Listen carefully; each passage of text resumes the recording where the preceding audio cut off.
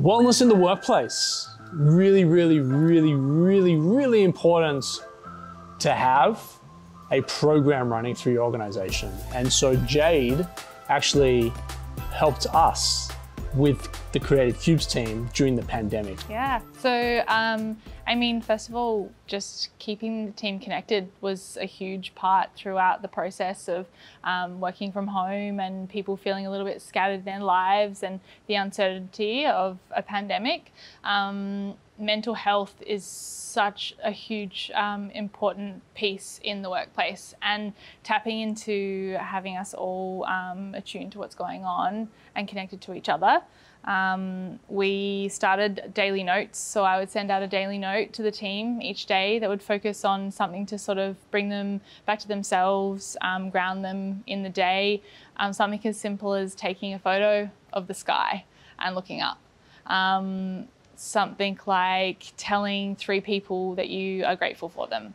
Lots of different daily practices, mainly of gratitude, were really, really important throughout, just to keep the team together and really promote mental health and a safe place to be. Yeah, I think so I got a lot out of it. Actually, it really spoke to me.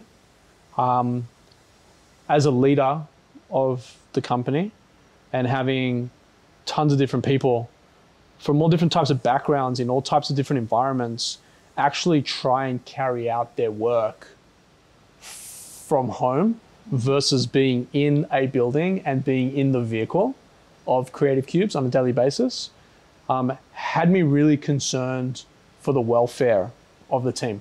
Mm-hmm.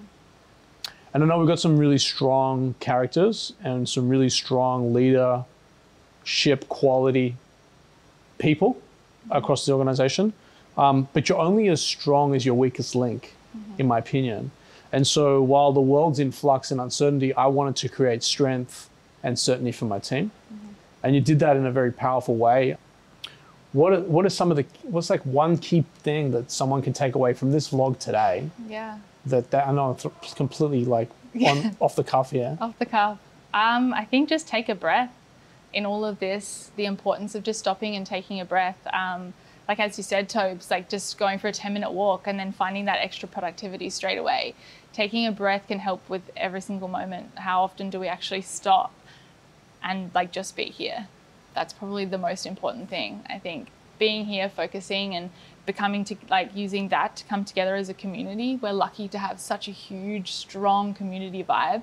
And just being able to appreciate that and put that ingrain that into our culture is so important, and we're so lucky.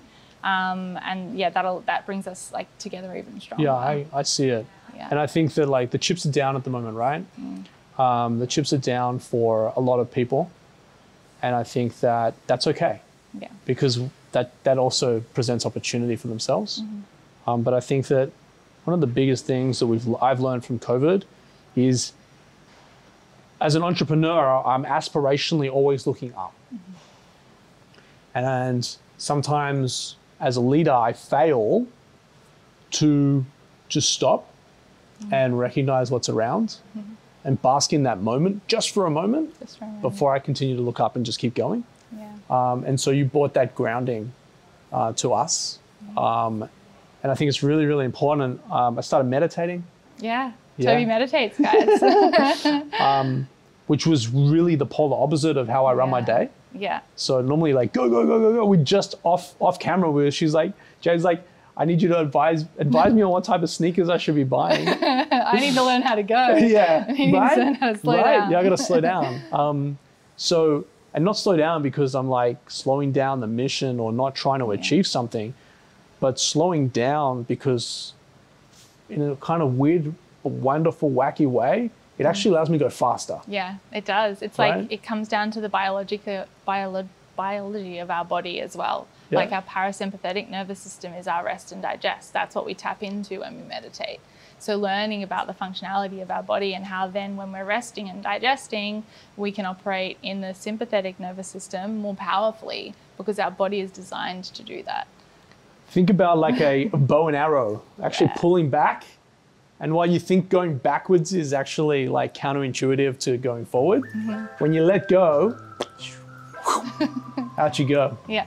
On that note, thanks guys. We'll see you again soon. Thanks Jade. Jade.